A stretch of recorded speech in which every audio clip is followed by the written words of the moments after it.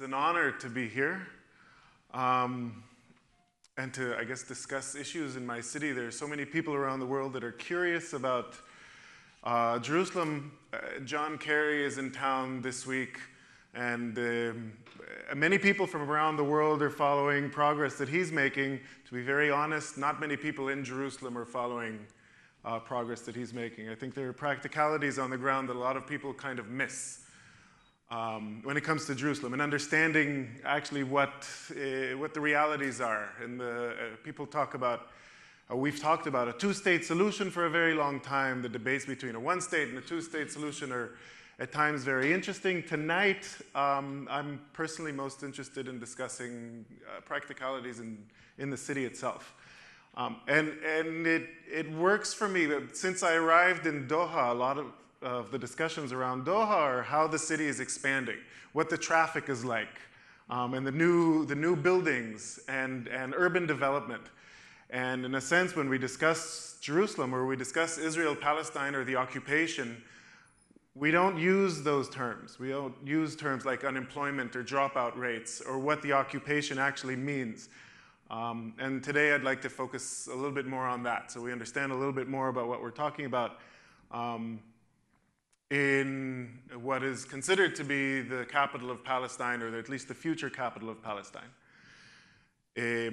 It's very hard to pinpoint where to start to understand the history in Jerusalem. Personally, I don't do biblical very well, so I won't go back very far, or at least not that far.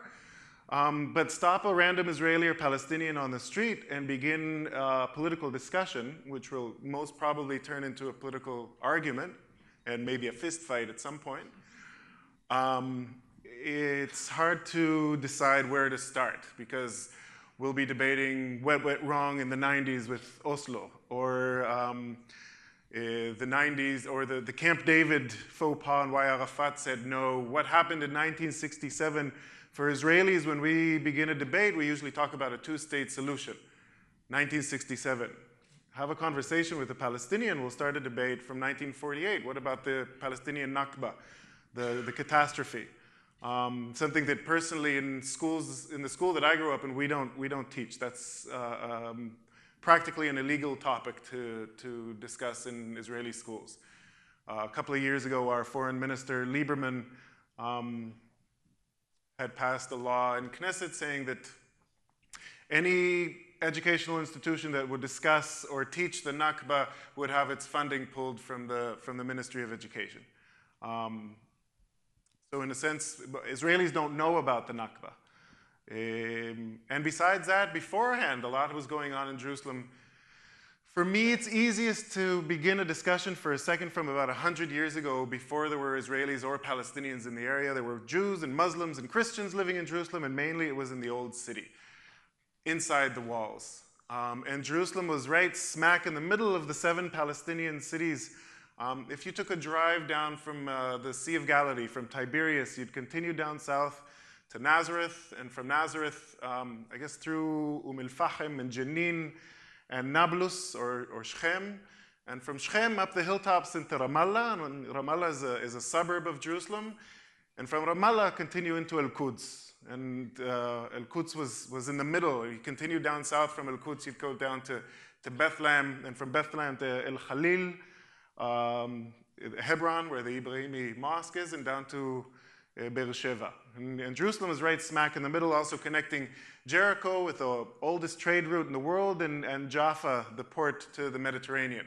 And Jerusalem wasn't just a spiritual or a religious capital, it was also an economic capital in the area. Business happened in Jerusalem.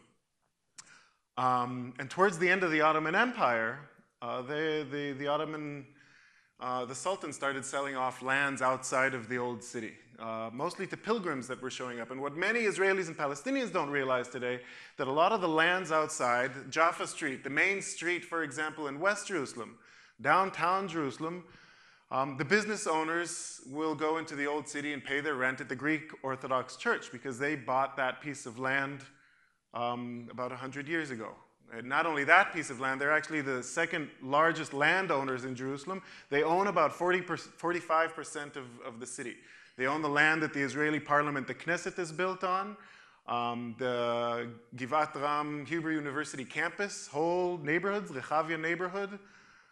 It's not just the Greek Orthodox Church, however, it's also the municipality. Town Hall is built on land that's owned, it's called the Russian compound. The city prison is also on that piece of land. And behind that, the National Public Radio is in buildings that are owned by the Ethiopian Church. And the Muslim Waqf had also bought up a lot of land back then. So it's not as black and white as Israeli or Palestinian. And these are top. I mean, this isn't a discussion that one would have normally inside Jerusalem. Mostly we're black and white, Israeli or Palestinian. And this is back then. And one also, when it comes to what I find very curious and I ask about a lot, is if 45% of the lands in Jerusalem are owned by the Greek Orthodox Church, which belongs to one of the only states in the European Union that doesn't entirely separate church and state, who are also the Achilles heel for the Eurozone at the moment, what would happen if the Greek Orthodox Church decided to auction off their lands, say, for example, to Qatar?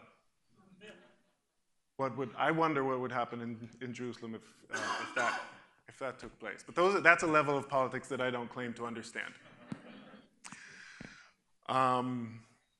Moving on after World War II and the Ottoman Empire falling apart and the British Mandate beginning and the Balfour Declaration, 1917, 1918, the acknowledgement of the Zionist movement, which was born mainly in Europe, Central, Northern, Eastern Europe, socialist values. The solution to the Jewish problem and to anti-Semitism was a Jewish state. They weren't quite clear on where it was going to be. They talked about Uganda, they talked about Argentina. At the beginning of the British Mandate, Lord Balfour, the foreign minister, had said, Palestine. At some point, somewhere in Palestine, the Jewish homeland would manifest itself. Vague enough to not exactly pinpoint where and when, and yet enough of a European acknowledgement to say this is where the movement will focus its efforts. And the Zionist movement went ahead and set up what would slowly become pillars of a nation state. The Jewish National Fund was founded to fundraise all over the world, especially up in the Arab world, actually, to buy up lands in Palestine. The Jewish Agency was founded to find young Jewish couples from around the world and help them, what we call make aliyah in Hebrew, ascend or immigrate to Palestine. And nation-state pillars like education or banks, workers' banks, unions, co-ops, and businesses were set up. And over the years and over the decades, this became more than anything a demographic race. The Zionist movement understood from the get-go that the point for them was to bring as many Jews as possible, as fast as possible. So when the time came to declare, it would probably be on as much land as possible. So tension levels at this point began to rise. Obviously towards, and then in the midst of World War II, as Jews were fleeing Europe, burning Europe and fleeing the Holocaust and the camps, many arrived on the shores of Palestine in ships. Now, the Brits back then understood that their job was to maintain a certain balance within the demographics. That was the game to play. And they had made sure that there was a limit to the amount of Jews that could come in. However, Jews coming in on ships, refugees from Europe, needed a place to stay. In many cases, they were turned away either back to Europe or to refugee camps in Cyprus. In other cases, Zionist militias were founded to help the refugees off the ships. Once they were off the ships, and in Palestine, however, these Zionist militias also, their job was to also find a place for these new refugees to live, and slowly founded new villages, new towns. The Zionist militias, in many cases, used terrorism to help themselves to different areas. Zionist militias that blew up the British headquarters in the King David Hotel in the middle of Jerusalem, killing 89 people in one swift bombing. These are issues that we don't often discuss when we discuss terrorism. Towards the launch of Israel, this was also a very important reality, a very important chapter not to skip. And as tension levels rose, and the world had to figure out what to do, not only with the Jews, but after World War II, a lot of the world's maps were being drawn up once more. India and Pakistan and Afghanistan, Africa, and of course the Middle East. Syria was going to be up in the north, and Lebanon was over here. The Hashemite Kingdom of Jordan in 1947. The British Mandate, however, washed its hands of the responsibility for Palestine, saying, we're going to leave it up to the newly formed United Nations to figure out. And the United Nations sent a commission that launched what they called back then the partition plan. Now, follow demographics. It's always the key to the discussion. By and far, the Jewish and Muslim and Christian communities living in Palestine for the generations prior had said, you can't partition Palestine. Don't do it. The Zionist movement, on the other hand, had been very clear and very successful lobbyists. They're still very successful lobbyists. Had said, this is the solution. You promised us a Jewish state. The solution is to partition and to create a two-state situation. 50-50 is what the commission came up with. At the time, however, Jews were only maybe 25% of the demographic. And those Jews, the Zionist movement itself, with all the efforts of the JNF to fundraise and to purchase land, had only managed to acquire maybe somewhere between 8 and 15% of the land. It didn't make sense to the local Arab leadership, to the local Palestinian leadership, to split it up 50-50. I can also imagine that they were thinking, who are you white folk to come cut up our land? So obviously tension levels were again at their peak. In 1947, November 29th, Israel was accepted to the General Assembly with this partition plan. It's the official day. Israelis consider the launch of the 1948 war. What I grew up with as the War of Independence, and later on what I learned was also the Palestinian Nakba, the catastrophe. As far as Israelis are concerned, this was a 2-year war. I think as far as Palestinians are concerned, the Nakba began mid-40s and lasted well into mid-50s. It's a period of time of mass displacement. And reading back on the Zionist notes and Zionist leadership, the benchmark or the goal was to launch a Jewish state. For a Jewish state, for a Jewish democracy to take place, there would have to be a Jewish majority. And the benchmark was an 80% majority.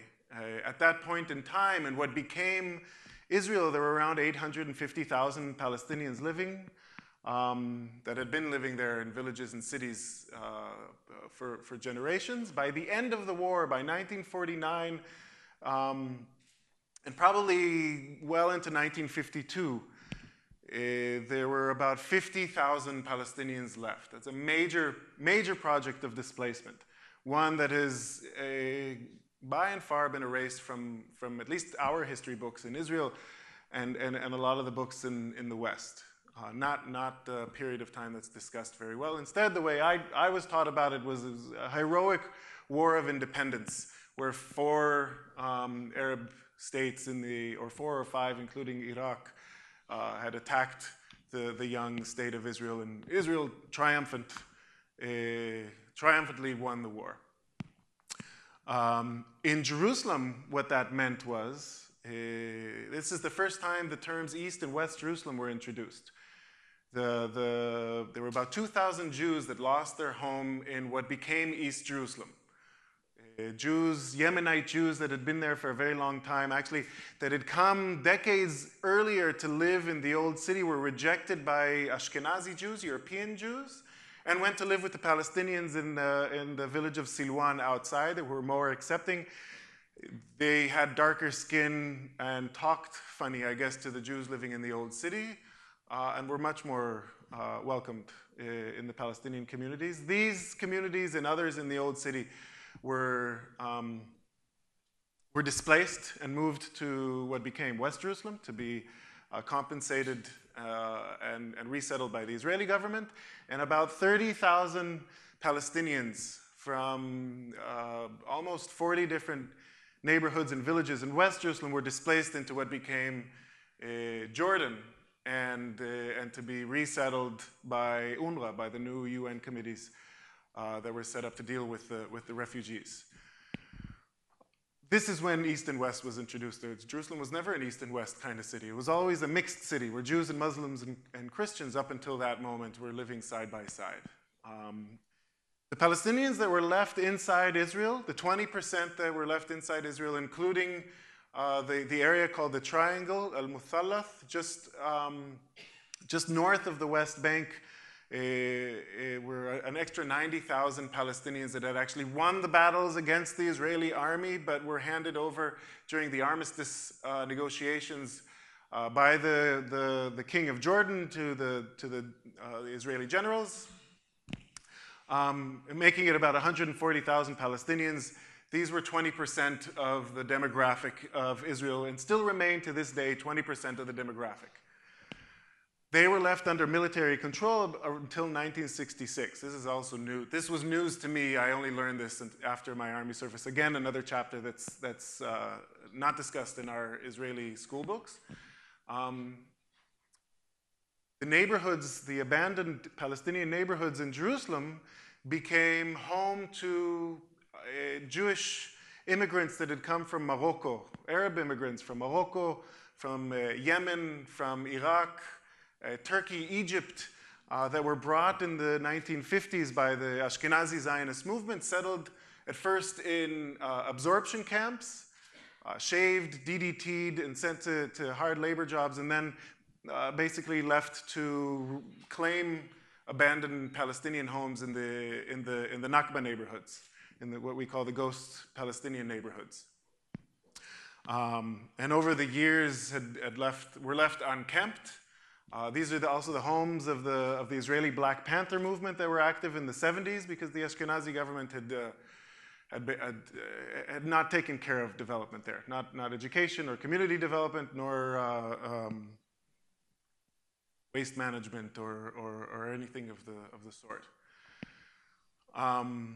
1967, Israel occupies the West Bank, the Syrian Golan Heights, the Sinai Peninsula swiftly. And very quickly, the new Israeli government is actually met with an enormous dilemma. And even Ben Gurion back there, the first prime minister of Israel, had said, "Give it back. This is going to bite us where it hurts. We won't be able to handle the demographics." I think the debates inside the Israeli Knesset were about we did what had to be done after the Holocaust. This now is not something we'll be able to fix. And the more religious, more right-wing factions in the Israeli government had said, "What do you mean, give it back?" If you'll imagine the atmosphere in Israel back then, I can imagine people were euphoric. They just won an amazing war and conquered a whole lot of land. But besides that, the West Bank itself is higher ground. Militarily, strategically, it'd make more sense to hold on to it. The water resources are in the West Bank. Over half the holy places in the Bible are in the West Bank. And again, people were euphoric. What do you mean, give it back? We're not about to give it back. We won the war. And inside Knesset, they went back and forth to determine what are we going to legally call these lands. And inside Israel, they went back and forth so much that they decided to not decide. In Israel, they're considered the disputed territories as opposed to the occupied territories. And in the 70s, illegally moving civilian population into the occupied territories. And at first, even today, Israel will discuss or even consider some of the settlements illegal outposts. Even back then in the 70s, some of them were illegal outposts. And one wonders how bureaucratically Israel justifies the development of these outposts into the full-blown cities they are today. In most cases, when it's an illegal outpost, what we're talking about is maybe 3 caravans of some Jewish Zionist fanatic Israelis that set up at the top of a hill.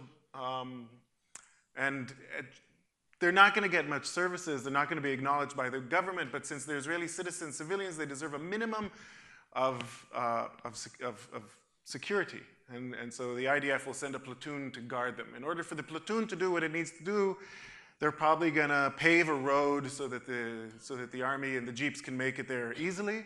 Probably a road around the 3 caravans to be sure that they can patrol properly. A lighthouse, a lookout house, and that's going to need to be hooked up to electricity, and a latrine so that there's a latrine. Once that's in place, there's basic infrastructure. It's really simple to add another 3 caravans. And once there's 6 caravans, somebody will open a corner store, and another 6 caravans, it's easy to bring over. Once there are already 12 caravans, somebody's going to open a nursery school, probably build some new villas next to it, supermarket, another group of villas, and primary school, and so on and so forth, from embryo, from 3 caravans into the full-blown tens of thousands of settlements in Ma'ale Dumim or Ariel today. That's what happened very quickly over the last over 4 decades. It grew quickly, and you of all people probably know what swift growth looks like. Probably far better than I do. But it gets me thinking how things can actually be solved much more easily than we let on, if we're actually determined to resolve them.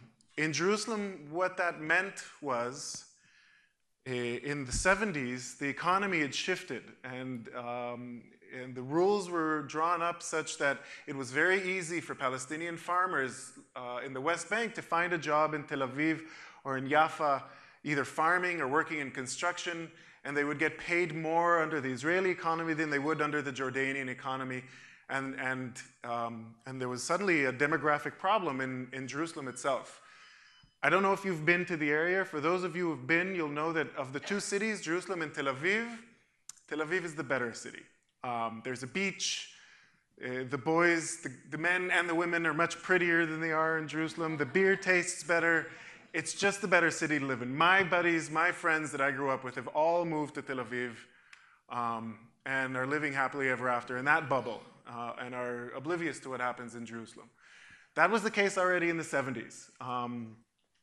The other side of what was going on was young Palestinian couples were coming from all over the West Bank to live in Jerusalem. And East Jerusalem, where the Palestinian neighborhoods were growing very, very quickly. The Israeli government understood that that was a demographic problem. They had to make priorities clear very quickly, and 2 priorities were made. One was the Israeli neighborhoods were to grow as much and as fast as possible. And new neighborhoods were built very quickly, mostly on Palestinian farmlands. Gilo, Ramot, Pisgat Ze'ev, Neve Yaakov, these are all Israeli settlements that are today, each have over 45,000 residents living in them. The other priority, and when we were kids, we'd go out and we'd take a look at the lookout, and we'd count cranes on the horizon. The Israeli side of town never stopped growing. New roads, new community centers, new schools, new strip malls. At some point, I think there were more strip malls per capita in West Jerusalem than any other city in the world. That was a moment in time. The other priority that was made was the Palestinian neighborhoods were to be frozen. Stifled, if you will. No Palestinian growth whatsoever. No new Palestinian neighborhoods have been built since 1967. You won't find that in black and white law in the Jerusalem municipal website. What you will find is a demographic benchmark. On the website, it says clearly Jerusalem is to maintain a 70% majority of Israelis in the city. I don't know of any other city that actually has a demographic benchmark to it. Jerusalem has one, and this was the way to maintain it. Right now, I think there are about 37.5% Palestinians in Jerusalem, with all the efforts to stifle growth. So Israel is not succeeding in its mission. This is why gears are shifting in policy constantly. So this was happening in the 70s. And in the 80s, young Palestinian couples that wanted to work and go shopping and go to school in Jerusalem didn't have a choice, but they did what many young couples do all over the world. They move out of the central business district to the suburbs, to Abu Dis and El Azarieh, to Bethlehem in the south, to Ramallah in the north, and they'd come into work, and it's just a 20-minute drive. It's really not serious. And the roads were built in such a way. The road actually connects them from Ramallah to Jerusalem to Bethlehem. It's the organic, natural traffic, I guess, that it has been for millennia. And down Jericho Road to Abu Dis and El Azarieh. So the suburbs grew very, very quickly. And if you come to visit Jerusalem, you'll notice that the center of town, the Palestinian neighborhoods in the center of town feel like a village. They feel suburban. They have not grown. The Salah ad-Din, the central road in East Jerusalem, is exactly a snapshot photo of what it was in the 60s. And in the 80s, as everybody was moving out, things suddenly became confusing in the 90s. I guess what people don't follow very well is also the economics, and this is for me something that opened my eyes to what is actually happening now. I'll backtrack for a second. Israel fights in the 1973 war that had to do with oil. It was an oil war. We in Israel studied it as if it revolved around us, but it turns out the world doesn't revolve around Jerusalem anymore. People in Qatar aren't really involved as much in Jerusalem as I'd like them to be. By the end of the 70s, as Nixon and Kissinger were busy with war elsewhere in Vietnam, they had lowered the volume on the funding to Israel, and the Israeli economy actually collapsed in 1979.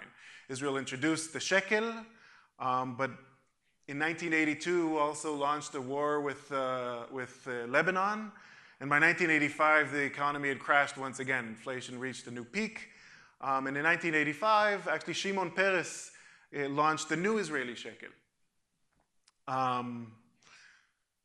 The new Israeli shekel's condition, with help from the International Monetary Fund and the World Bank, the condition for this new economy was that the West Bank Palestinians and the Gazans Palestinians would use this new coin.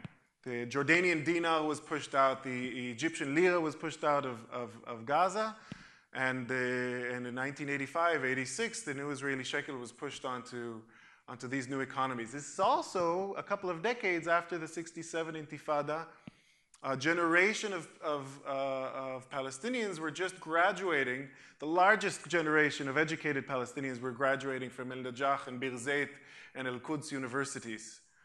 And they were graduating into an economy that couldn't handle that generation. This was, we can look around the world to find out what happens when a generation of educated youth find themselves unemployed in an economy they can't handle. And this was the backdrop for the first Intifada, for the first Palestinian uprising. What I remember growing up in Israel as an angry mob of Arabs throwing stones and Molotov cocktail bottles were in fact a bottom-up coordinated uprising, and they were talking about strikes and sit-ins and hunger strikes, and they wouldn't buy Israeli milk, they wouldn't pay Israeli taxes, and this was coordinated for such a long time. This Intifada lasted for 3 years. I watch Occupy Wall Street, inspired today, but they can only keep things running for about 6 months. And this was without Twitter and Facebook. Right? This was not a top-down political uprising. This was a bottom-up uprising, which was squashed in 1889 when Yitzhak Rabin, Nobel Peace Prize laureate, back then defense minister, coined the phrase, break their bones. He ordered the IDF, and many young Palestinian men and boys were sent to hospitals or prisons. Yasser Arafat was chosen from Tunis, iconic revolutionary to form the Palestinian Authority around the PLO. And their job at this point, when Secretary of State James Baker said, stop the fighting or we'll stop the funding, sit down to the two-state peace negotiations in Madrid, Chairman Arafat's job was to represent the Palestinian Authority at those negotiations. These led up to the 1993 Oslo Accords. This is around the time the first checkpoints were introduced to the area. The suburbs of Ramallah, Jericho, Abu Dis, Zaria, Bethlehem suddenly had to go through all these young couples, all these families that had moved to Jerusalem now had to go through an 18, 19-year-old kid determining whether or not they can make it to work, go to the hospital, visit their parents, go shopping. This is when obviously tension levels would take another leap. In Jerusalem in 1995, what many people don't realize is Jerusalemite Palestinians have a different legal status than other Palestinians. The Palestinians who received citizenship in 1948 are still citizens. As opposed to the Palestinians living in the West Bank, Jerusalemites are residents. It's kind of similar maybe to an American green card. It's limited bureaucratically more than anything else. There is no political representation. They cannot vote for the Israeli Prime Minister or participate with the Palestinian Authority. The PA has no jurisdiction in Jerusalem. They can, however, vote for the Jerusalem mayor. Since '67, though, Palestinians have chosen to boycott that vote. Considering today Naftali Bennett, I don't know if Naftali Bennett is one of the more right-wing settler-promoting ministers in today's government. He now is the Minister for Jerusalem Affairs. Anything that happens in Jerusalem has to go through him first. So I consider that boycott probably a relevant boycott to still make. Since they are not politically represented, also residents, if they leave Jerusalem for more than 3 years, they're not allowed back into town. And all of the people that had moved out to the suburbs at this point were going to have to deal with the new Ministry of Interior decree that was basically framed around the phrase, the center of life. The Israeli Border Police started midnight raids around the Old City and the Holy Basin area that were determined to prove whether or not a Palestinian family was actually living inside Jerusalem or living 20-minute walk away in the suburbs. And these midnight raids involved barging into the living room, pouring the living room, anything in the closets, in the bedroom, out on the floor. This still happens to this day. And interrogating, usually the father of the family, asking, where do you go to work? Do you go to work in Ramallah or do you go to work in Al-Quds? Do your kids go to school in Abu Dis or do they go to school in Al-Quds? Because if you work in Ramallah and your kids go to school in Abu Dis and they can't find your underwear in this apartment inside Jerusalem, then obviously your center of life is not Jerusalem and they lose the permit to live in town. And this happened to thousands and thousands of Palestinian families that no longer have access, hundreds of thousands of Palestinian families that no longer have access to the largest Palestinian metropolitan area. So obviously tension levels again were at their peak when towards the end of the 90s, thousands of families started moving back into town, into the Holy Basin, and you'd knock on the door of a 3-bedroom apartment in the old city and there would be 45 people living in it because they didn't want to lose the right to be with family, to go to work, healthcare, the marketplace. This is what the old city was about. And so tension levels were once again at their peak. Clinton noticed that his precious Oslo Accords were going down the drain, called Chairman Arafat and Prime Minister Barak into Camp David. This is an important moment because most Israelis will quote this moment. Before going into Camp David, Ehud Barak gave the Israeli people the most clear message that Israelis ever received. We're going to give them the most generous offer they're ever going to get. 90 or 95% of the occupied territories. If he doesn't take it, he's either a terrorist or he's crazy, but they don't want peace. And this was the message going in. And Chairman Arafat turned him down, flat out, said no. And Barak stepped back up to the podium and he said to Israelis, there's no partner for peace, there's no partner for peace, there's no partner for peace. Ever since then, pretty much Israel has stopped discussing a two-state solution internally. What you hear outside around the world when it comes to two-state solution and Kerry and the discussions that are happening now are not discussions that we have inside Israel. Inside Israel, Naftali Bennett's campaign, the Minister of Treasury, was how can we annex Judea and Samaria? What is going to have to take place for that to happen? A few months later, Arik Sharon took a walk on the Temple Mount during the third Friday of Ramadan with 100 or 150 IDF and border police soldiers. Protests erupted all over the country. 16 kids were shot and killed up north in the Galilee. And the Second Intifada began and all hell broke loose.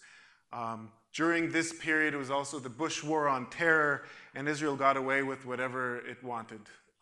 This is when I was in the army. This is when the wall was constructed,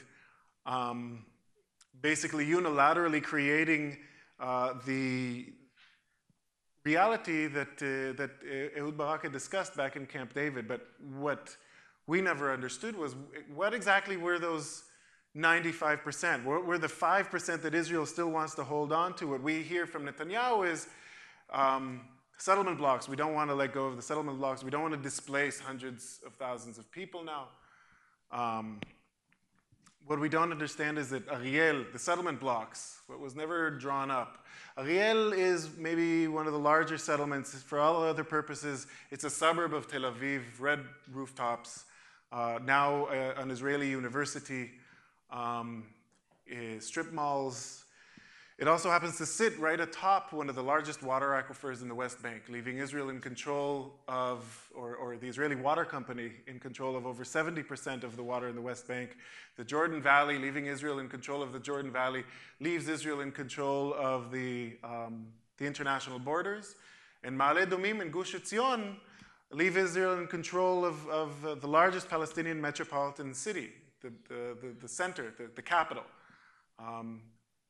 Arafat may have looked at this map and said, you're asking me after I've compromised 78% of historic Palestine to now say yes to a state without a capital, without water, without international borders, and without territorial continuity. And he said no. But what we heard in Israel was there's no partner for peace, there's no partner for peace. The realities in Jerusalem today, in 2003, 2004, the wall was finally constructed around the central business district, which meant that all those suburbs, all the people living out in those suburbs can no longer make it to the center of town. The center of town is dried up. Students can't make it to university anymore. Consumers can't make it to do business. The produce in the West Bank can't make it to the Palestinian markets of the old city. Over 5,000 businesses have shut down over the last decade alone in Jerusalem. Unemployment is at its peak level. I think there's a 75% poverty rate in East Jerusalem, 85% amongst children. And this is all It all has to do with politics, but I think for me it's most interesting to discuss Jerusalem when it comes to development and city development. What is it going to take to discuss employment, freedom of movement? And many people around the world still discuss our two-state solution or peace, dialogue, coexistence, where I feel we ought to be discussing human rights and justice, but also what is it going to take to open Jerusalem and the central business district back up to the Palestinian people, and discuss actual segregation. And I think at that point, maybe I can open up to questions. Is this the right time to do that? I can rant for a very long time. I'm much more interested in hearing maybe what you're curious about, and see where I can fill in some gaps. Well, thank you so much. Thank you.